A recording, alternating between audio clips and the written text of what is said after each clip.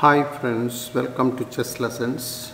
Today my topic of discussion is lung collapse or atelectasis. Collapse is defined as airlessness due to absorption or displacement of air from the alveoli, resulting in volume loss.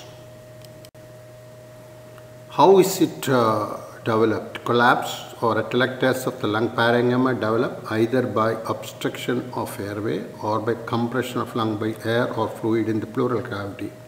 It can also be due to failure of the alveolar to inflate due to surfactant loss. It may involve an entire lung, lobe or segment depending upon the site of obstruction. There are four types of collapse. First and foremost is obstructive or resorptive collapse due to obstruction of a bronchus or its branches. Main causes are tumors, foreign body and mucus plugs. Second type is the compressive or passive collapse, also known as relaxation collapse due to compression of the lung by increased pressure in the pleural cavity caused by pleural effusion or pneumothorax. Adhesive collapse or microatelectasis, third type, which is due to surfactant loss in conditions like ARDS or hyaline membrane disease. Fourth one is the cicatrization collapse. This is loss of lung volume due to fibrosis of various causes. What are the radiological signs? Radiological signs of collapse can be divided to direct signs and indirect signs. Direct signs include an increase in density of the alveoli involved lobe due to airlessness, displacement of the fissures and crowding of pulmonary vessels due to volume loss. Indirect signs include elevation of the ipsilateral hemidiaphragm, crowding of the ipsilateral ribs, shift of mediastinum towards the side of atelectasis, compensatory hyperinflation of normal lobes and hilar displacement towards the collapse. Shifting granuloma sign refers to a shift in the location of a parenchymal lesion visible on prior films that may be seen in the presence of atelectasis. When a calcified granuloma is present in a lung and a significant parenchymal collapse occurs, this shift towards the hilum, and this is called shifting granuloma sign. Collapse of the right upper lobe shows findings of increased density in the upper medial aspect of the right hemithorax, elevation of superior bowing of the horizontal fissure, loss of normal right medial cardiomediastinal border, elevation of the right hilum, rotation of the bronchus intermedius making it a little horizontal, hyperinflation of the right middle and lower lobe, and right juxtaphrenic peak sign.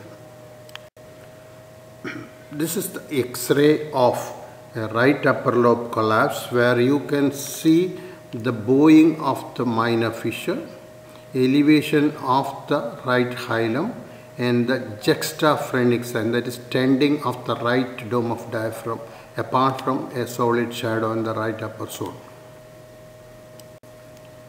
So another X-ray picture of a right upper lobe collapse where you can see the horizontal shape of the intermediate bronchus on the right side.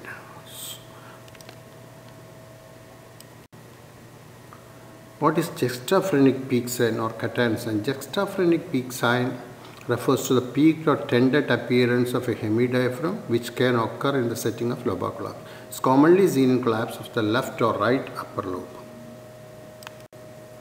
This is the picture showing juxtaphrenic peak sign. You can see the tending of the right hemidiaphragm because of the collapse of right upper lobe.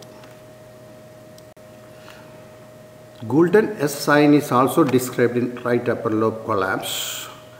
Usually, if there is a hilar mass which obstructs the right upper lobe bronchus to produce right upper lobe collapse, the inferior portion of the minor fissure is seen bulging and the superior portion of the minor fissure is seen bowed upwards.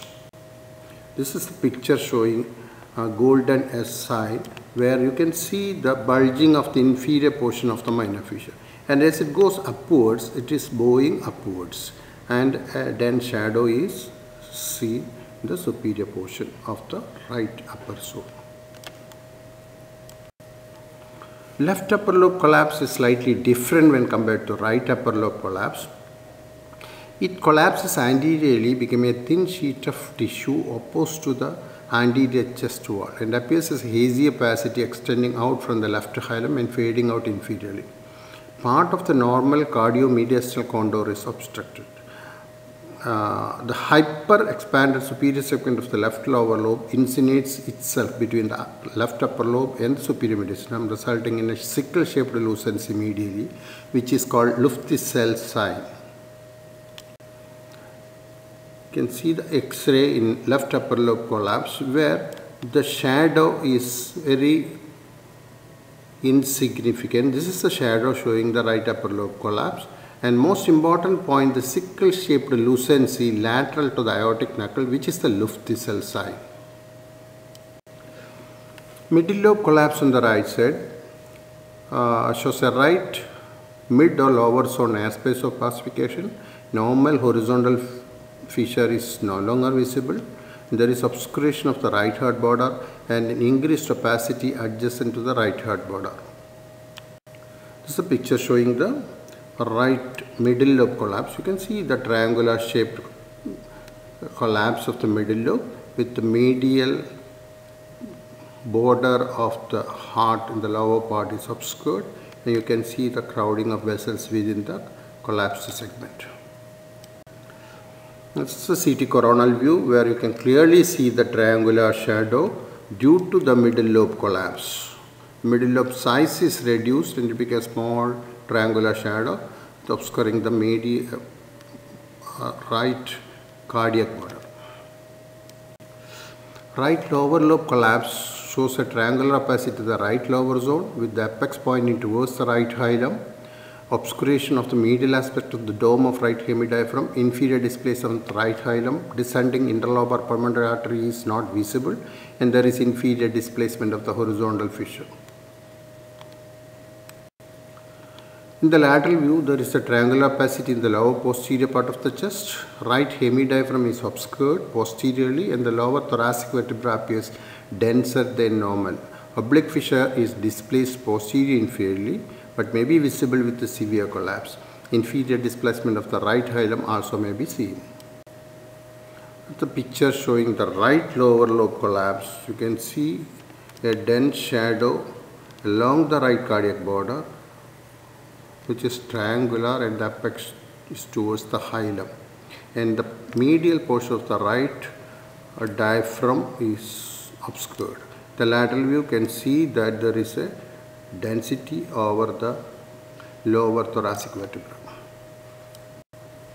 This is another picture where you can clearly see the right lower lobe collapse. This is the triangular shadow with the apex towards the hilum and the diaphragmatic contour is obscured. Left lower lobe collapse shows a triangular opacity in the posterior mediastinal aspect of the left lung, and this is called retrocardiac sail sign. An edge of the collapsed lung may create a double cardiac contour.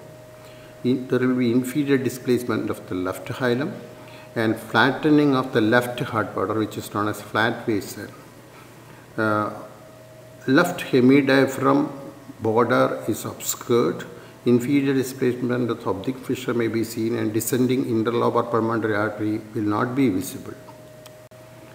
In the lateral view, again a triangular opacity in the lower posterior chest, left hemidiaphragm is obscured, vertebra appears denser than normal, oblique fissure is displaced posterior inferiorly and inferior displacement of the left hilum may be seen. You can see the X-ray in left lower lobe collapse. This is the shadow in the posterior aspect behind the heart, and there is a double line. This is the cardiac border, this is the collapse border. This is the double contour sign, and lateral view shows density over the lower thoracic vertebra. And there are different signs we can note in left lower lobe collapse. One is the retrocardiac sail sign, a triangular opacity the posterior mediastinal aspect of the lung just behind the heart. Double cardiac contour sign, edge of the collapsed lung may create an additional border medial to the left heart border. And flat waist sign, flattening of the left heart border.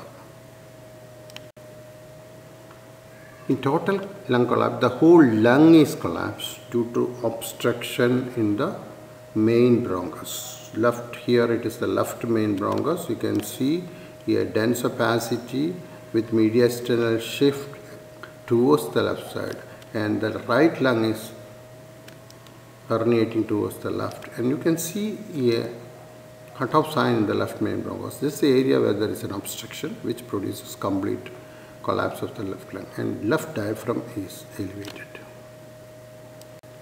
This is another picture showing the same phenomenon in left lung collapse. Trachea shifted, mediastinal shifted, herniation of the left lung, and elevation of the left hemidiaphragm. This is the picture of a passive collapse or relaxation collapse, where you can see a pneumothorax on the left side with collapsed lung. This is the collapsed lung with the collapsed lung border seen here, and this is otherwise called visceral pleural line. The pneumothorax compresses the lung, collapsing it towards the hilum.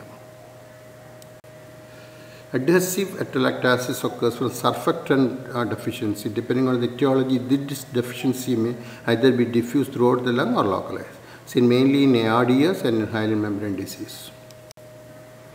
Chest X-ray features usually develop 12 to 24 hours after initial lung insult as a result of proteinaceous interstitial edema. Within 1 week, alveolar pulmonary edema occurs due to type 1 pneumocyte damage. There will be bilateral airspace opacity. Volume loss may not be apparent in this case. This is a case of ARDS, where you can see the bilateral diffuse shadowing in the lung. Volume loss may not be apparent. Last one is the cicatrization atelectasis, which occurs as a result of scarring or fibrosis that reduces the lung expansion. Common etiologies include chronic granulomatous disease like tuberculosis, necrotizing pneumonia, and radiation fibrosis. This is the picture of a cicatrization collapse or fibrosis, where the whole left lung is fibrosed, trachea and mediastinal shifted, right lung is herniating towards the left side, and there is slight elevation of the right dome of diaphragm. Thank you very much.